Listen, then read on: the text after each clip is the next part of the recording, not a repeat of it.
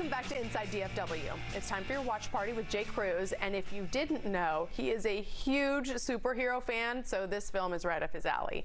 It was actually shot entirely in Texas and also boasts some big names in Hollywood who star in it. Take a look.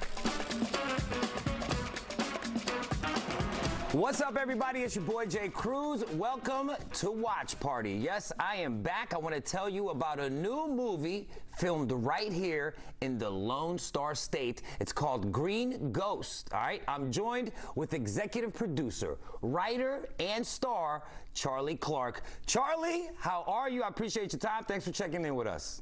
Thanks, man. Thanks for having me. Already. Listen, man, I watched the trailer, but I want to hear it from your mouth because your hands are all over this film, obviously. What is Green Ghost all about? Well, actually, it's a family film. It's got amazing action, and it started off as I created a local TV show back in the day, actually in 2003, which was called Green Ghost and Mexican. And the movie's dedicated to my Mexican nanny from Montemorelos, Nuevo León, Mexico. Okay. And in a broader sense to, my Mexican American family and Mexican family who've adopted me into their community. My businesses are all up and down the border from the Rio Grande Valley up to El Paso. It's a wonderful family film, fantasy, tons of action, and when you see some of the talent as far as the action's concerned that's tied to it, it's pretty cool. Well, speaking of talent, shout outs to you for, again, having your hands all over it and being the star in the movie, because I'm not going to lie, when it first came across my desk, I was confused because I saw, oh, Charlie, okay, he's the executive producer, and then I'm watching the trailer, I was like, wait, it's the same guy.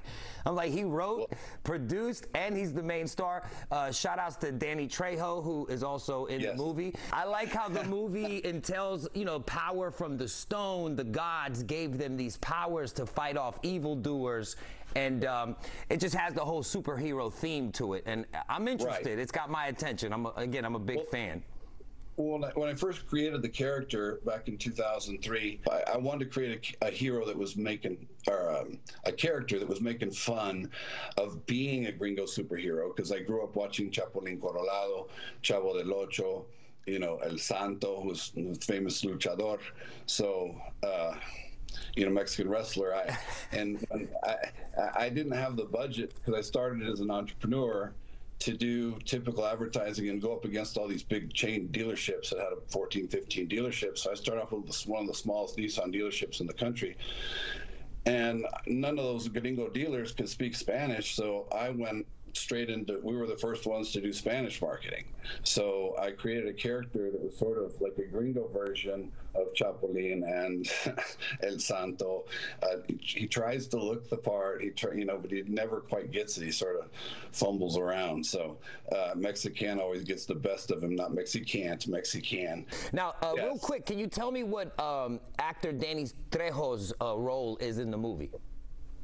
He plays Master Jin. He plays the role like the drunken master. Oh, okay. And sort of like Jackie Chan's version of the drunken master, but the Mexican version. The Mexican version, and he is hilarious. He steals the movie. I mean, he's so funny. So he actually wants to do a spin-off of a Master Jin prequel. And he's really loves the character because they always cast him, in a mafioso type role. So he was to something like this, he was like, he had all this range that he wanted to do all these years, and oh man, he was wonderful to work with too. All right, everyone, that's Charlie Clark right there again. If you're just tuning in, thank you for your time. Thanks for making this movie. I'm really looking forward to it. Green Ghost and the Masters of the Stone in Texas theaters everywhere. Go check it out.